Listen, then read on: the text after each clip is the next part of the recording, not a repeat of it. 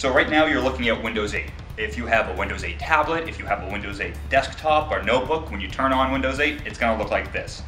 This is essentially what you're going to see, and what you have is a series of tiles, and they're essentially shortcuts to apps, to email, to the internet, and they all reside in this space. Now, Microsoft used to call this the Metro interface.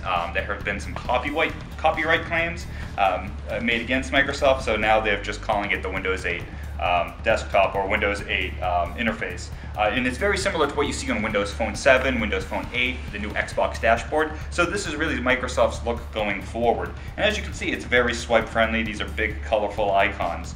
Now for users who prefer the traditional desktop, that's there as well. They'll be tucked here in the corner. And again, you can open up, say, Office or Internet Explorer through here, just as you would with a Windows 7 machine.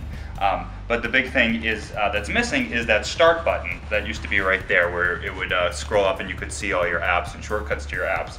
Instead, that's been replaced by this right here. So the big thing is this is going to be a learning curve. This is going to be tough for people to get used to, particularly if they're used to Windows XP or Windows 7. But as I said, it is very touch friendly. It is very tablet friendly. You can navigate this with cursor keys or with the mouse. It's a little more clumsy, but Microsoft is seriously looking at tablets and touch devices as the future of computing, and that's why we have this right here.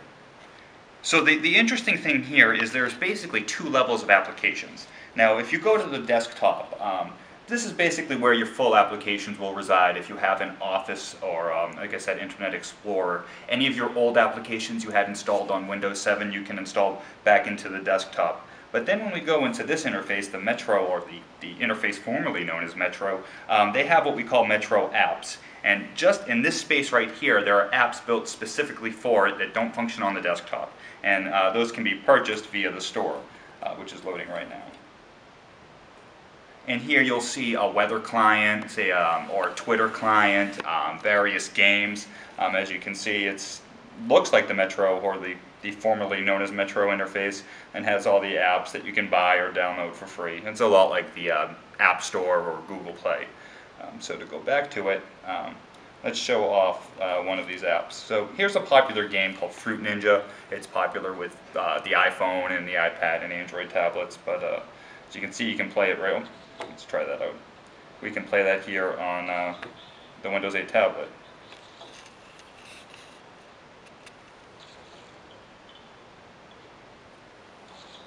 That's enough of that. Let's go back.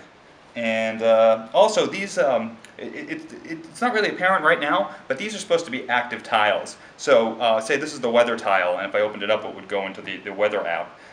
But if you go back to, let's allow it.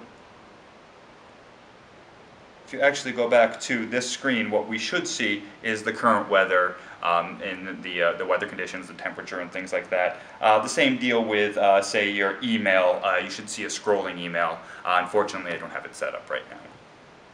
So let's take a look at email. Now, a lot of people don't know this, but Microsoft bought Hotmail a long time ago, and they're currently rebranding it as Outlook because a lot of users moved from Hotmail to Gmail, and they want to get them back. So Outlook is tied into a Windows 8.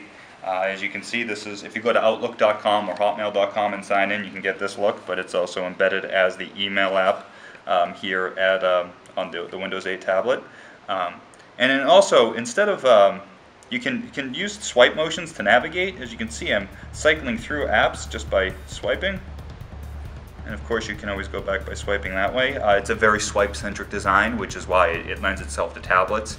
And also, if you have a really good trackpad on your notepad, you could probably mimic the swipes that way as well. But again, for users with a regular mouse or a lousy trackpad on, say, a budget notebook, they might have a little trouble navigating, or it won't be as natural compared to the old desktop experience, which is probably why Microsoft decided to keep it in there.